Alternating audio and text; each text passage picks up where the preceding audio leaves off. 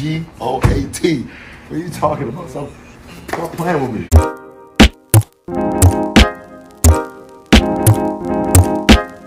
Okay, welcome to another MV podcast. My name is Dylan. Today we are talking about LeBron calling himself the GOAT to his son. Check it out. Trash. You mean trash? You trash. You crazy. That's a lucky shot. Man, lucky shot. That's a lucky shot. Give me the ball. Give me the ball. I'll shoot it with one hand. How's it trash? You suck, bro. You all drunk. You suck. I suck. Wow. You bro, all right, bet. Watch this. Hey, this with my left hand too.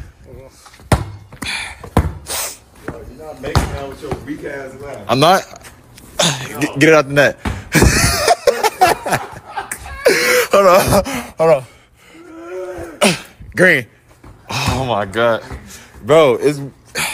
I seen you shoot. I ain't shot going a year, literally. It's not going in. I don't know. Why are you tripping? Why are you acting like that? Like you doing? This is what I do, Bro. This is when I go. This is one lifetime, Hey, bro. I'm GOAT, bro. Bro.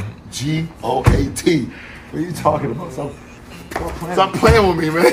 This is what I do, man. All right, give me the ball. You need a ball for what? Oh, when it go in the net. Pitch it again, so it go 0.5. Man, I'm right on you. Just worry about making a shot. Yeah, yeah. Worry about making a shot. You talking point five what?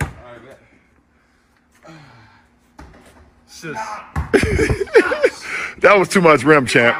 Yeah, you count that. That's too much rim. All right. Count that one. Oh my God. Huh? Hold on.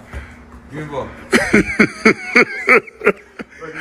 Yo, bro, I'm just saying, bro. You should get the hood dribble. Hood dribble. Man, yo jumper is cheeks. Bro, you sound flat the ball. Why you blaming it? Why you There you go. I mean, that was decent. Oh, you want Mid-range? Yeah, just get it. Get to my mid-range. That's too much now. See, Oh, so you're a mid-range assassin now. Alright. Yeah, all right, no. Your rhythm going now? Nah, but it's cool though. I just get it right back. Cause you know. Your rhythm going out? Yeah, you just shoot it. All right, well, just shoot it there. I mean, just shoot it there if that's what you're talking. You just shoot it. Some might think that this is just a casual thing that LeBron is doing. Obviously, he's playing a game with his son here. His son calls him trash. And then he proceeds to call himself the GOAT. The greatest of all time. Better than Michael Jordan, better than anybody else. No matter what way you want to see it, no matter if you think that he was serious or if he was playing around, I think we know that in LeBron's mind, he thinks that he's the GOAT. He's the greatest. But it's a real lack of humility, not to single him out, all right? But it's a real lack of humility when you call yourself the GOAT, when you should instead be having other people call you the GOAT. I mean, in Michael Jordan's career, you had Larry Bird call him Black Jesus. Magic Johnson called him the GOAT.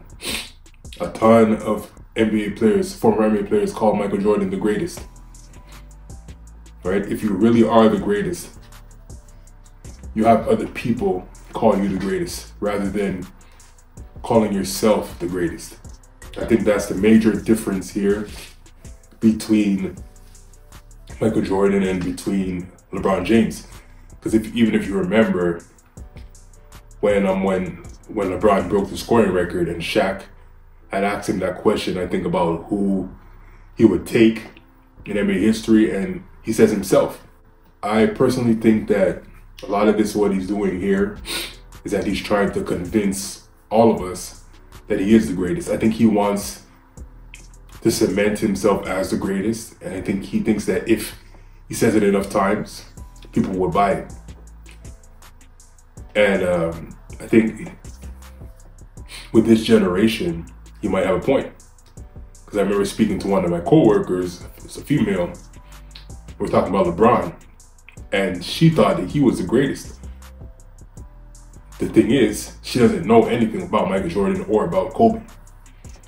All she knows is about what she sees now, what everybody's talking about now, right? She never saw Jordan hit a last second shot before. She never saw the wonder, you know, of Jordan scoring 40-something points, averaging 40-something points in NBA Finals before.